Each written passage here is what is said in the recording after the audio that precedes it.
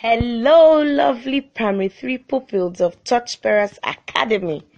Good day. How are you all doing?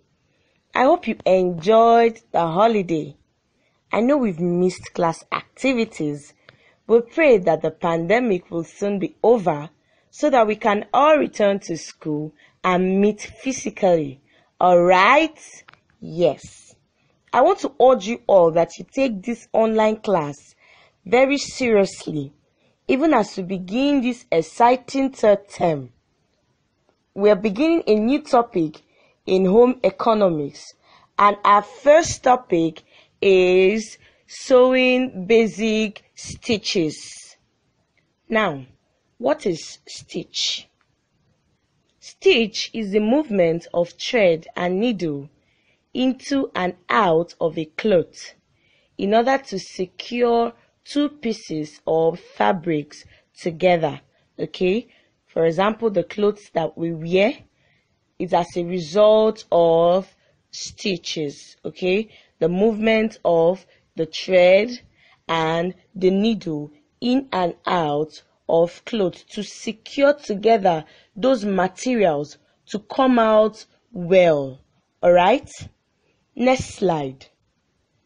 We have two kinds of stitches, and they are temporary stitches and the permanent stitches. Okay, the temporary, they are made, you use your needles to achieve that. Okay, your needles or your pin to achieve that, and it's for a short while.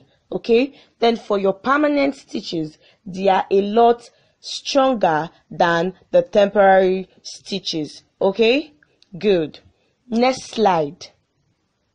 Temporary stitches.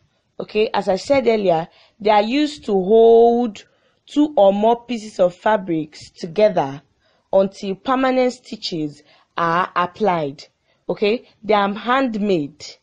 All right, it is made and used for just a short period, depending on when you want to sew permanently.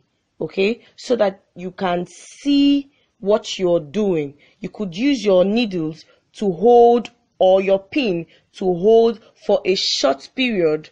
Okay, so you can bring out the beauty of the dress you're making before you use your sewing machines, okay, on them permanently. Next slide. Permanent stitches. Permanent stitches are stitches left on the garment, okay, and which forms a part of the stitched garment. They are stronger than the temporary stitches. All right, they are usually made firm, and they are used as long as possible until you get tired of that material. And examples of the permanent stitches are the running stitches, you have the machine stitches, you have so many of the permanent stitches. Okay, good. Now we have come to the end of today's class, and by God's grace, in our next class we'll be discussing examples of temporary and permanent stitches. An assignment has been dropped for you in the PDF file. Please ensure you do the assignment and submit. Ensure you stay home, wash your hands regularly, and stay safe. Don't forget, I love you all. Bye.